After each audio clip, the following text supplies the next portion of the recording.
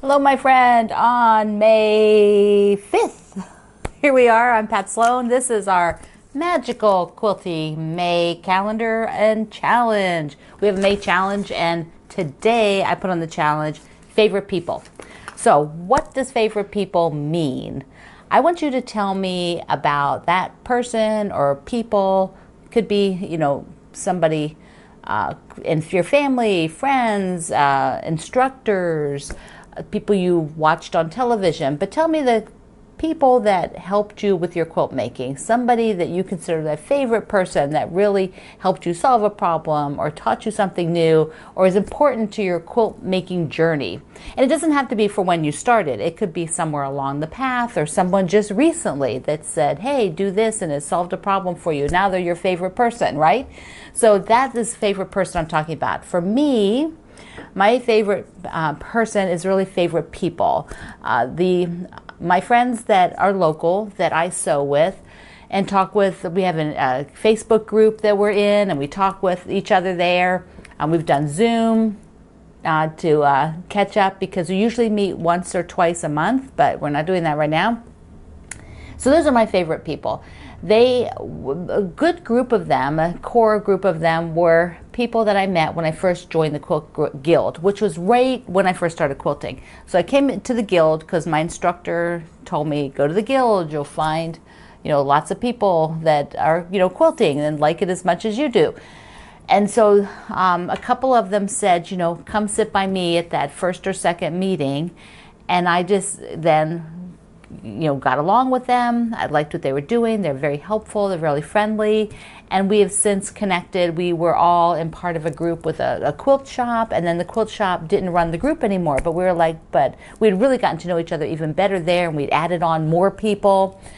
So at that point, we're like, well, we need to keep this going, because even though the shop isn't going to keep it going, and some of them weren't in the Guild, we just said, well, we like each other a lot. So we just started meeting at our houses or at community rooms, and that's what we do. And there's about maybe 10 or 12 that are local. And then we keep up with the ones who were, some of the ones that have moved, they've moved to a different state. So we keep up with them. So those are my favorite people. But I can't wait to hear yours. Leave me down in the comment here at wherever you're watching the video, at YouTube or Facebook. And if you can leave a picture, if you have you and your favorite person or people, I'd love to see a picture of them with you, or just them. Tag them if they're there.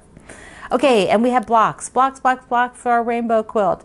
Now, I have true confession. I did not sew the stack together yet. So that's still on the list. Stack sewing, rainbow stack sewing, because I can sew the first group now, right? We can sew the first group.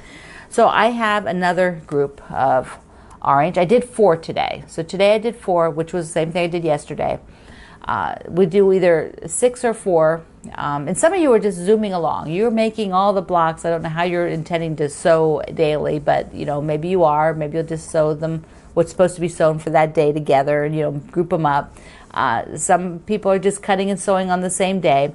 But I have to tell you, I'm very disappointed in my fun orange fabrics. I do not have fun orange fabrics in these kind of juicy shades. I have some fun ones that are darker, more like pumpkin orange, darker orange, and then I have some that are really light and that go more towards peach. So they didn't fit in the color range for rainbow. So I need to shop. I need to shop for that. There is one in that Heather Ross fabric I'm using for Gudrun's Hope quilt. There was an orange in there, but that project used the entire layer cake. There was not a square for me to use. So I'm debating, do I order like a half a yard just to get that? And then what do I do with the rest of it? It goes in the stash, of course. But I'm debating whether I really want to order the whole half a yard of that just to get some. But you never know. I might do it. But we can sew. We have the plan. So there's the plan. And as you get them done, you can sew those up. Now, today we'll release the children's childhood games, sorry, childhood games the next block, because I still have the Baby Charming for Wednesday, and I believe then we have one more Wednesday, and then we'll go back to block Wednesday. So you'll find today before noon Eastern time the childhood games for this week. So I don't have it to show you, but you'll see it then later. Now, a few people asked me about the button club, and I didn't have the buttons when I showed you the quilt. They were over on the side. I couldn't reach them, but I have the buttons here today, so I'm going to show them to you. This is the button club quilt that I designed called a Happy Dance, and I used the Tula Pink monkey wrench fabric. See, look at that happy fabric. Look at that fun fabric with the monkey. The monkey is more realistic than cute. You know what I mean? But I kind of like him anyway. Now Tula does hide images. Can you see the frogs hidden in this purple? And then, I don't know if I have it down here. Oh yeah, here we go. This one. There's parrots. Can you see them? They're facing each other. See their eyeballs, and then the plumes. See their eyeballs here, and then the plumes, and here's the parrot body. So she has been doing that for a long time. And then she has things she doesn't hide whatsoever, like bananas. I love the banana fabric. She didn't have any orange in this, though. Not really, not pieces. So, okay, let me show you the buttons. I designed the button club for the Fat Quarter Shop, and they have this button club from the just another button company. So let me show you. Let's get a little closer. And when you get the button club, I believe it comes out, I know it comes out every other month. Occasionally, there might be 2 months you don't get one, but I think it's pretty much every other month. This grouping was a word grouping, so there's always a set of word buttons, letter buttons. They spelled a word. And just another button company. I interviewed the owner, Cecile, and her daughter works with her. The two of them own the company. And what they do is these are hand made. Whoops, pull it back here. These are handmade buttons. The frog makes me smile. I just love the frog. But there's also a bunny, and he's very sweet. There were some balloons. So these things are balloons here. Then there's the alphabet. Teeny weeny little berries and Easter eggs. This one had an Easter egg group, so you can see them all here. These are all the letters to spell happy.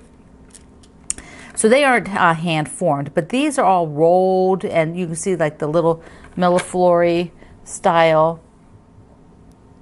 You know, so that's rolled, and so they cut it. And so that means it can be used, like I'll show you the frog. He's my favorite, look at him. And then you turn him over, and he's the same, because they do this, you know, this roll, and then they slice it up like you've seen. The other buttons here, you get these sets. Now I dumped them out for doing photos, but you get all this variety of sizes, which come in one bag, and then they have a bag that are all hand dyed to order for this custom kit.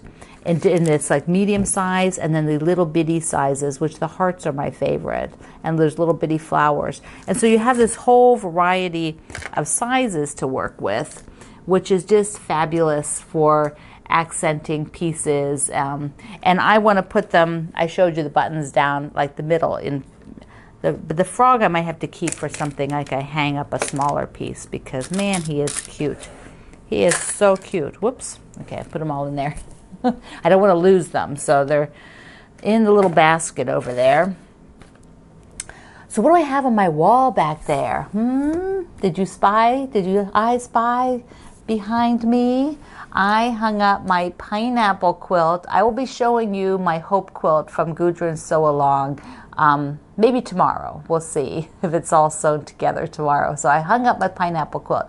But there's one big reason the pineapple quilt is hanging up there, because it has been quilted for a very long time. Here, I will zoom you in. This is a pattern by Jackie Podesky, and she did a tutorial, but she doesn't write patterns. She just sort of did it herself. And so I said, well, I'll put your tutorial, you know, in your directions into a PDF so people can have it. So it is on my pattern page. There we go. I'll zoom in close. Cindy and Dennis did this fabulous grid work for me that looks like pineapple. I used a lot of yellow pieces when I did this. Isn't it great? The thing is it's been done for a while. Do you notice the edge? Yes, I do not have white binding on it. I have no binding on it. And that, my friend, is the problem. There's Norm. Norm says hi. Okay.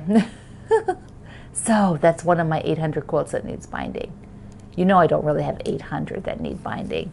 That's just a funny way of saying I have a lot, but not 800. But I always say 800 for everything. Okay, so that is going to get binding because I am going to put that in my living room and hang it up and do the green and yellow and springy kind of things in there someday, soon, because it's May. And I need to do all of that before I put up sort of my Americana in July. So I've got May and June for springy stuff if I get my butt in gear to get it done. Get it done. So that's up there to encourage me. If you have not subscribed, do it down below. If you have not gone over to my website, the link is below in all that text. I have a goodie bag that somebody will get, the one that I forgot yesterday to pick a name, and so I just extended it a week. So if you had not entered, and I know you probably didn't enter because not everybody who watches this entered, so you have time to do it. So go on over there and do that. I thank you for using all of our links. Supports our small family business. Mwah! I love you.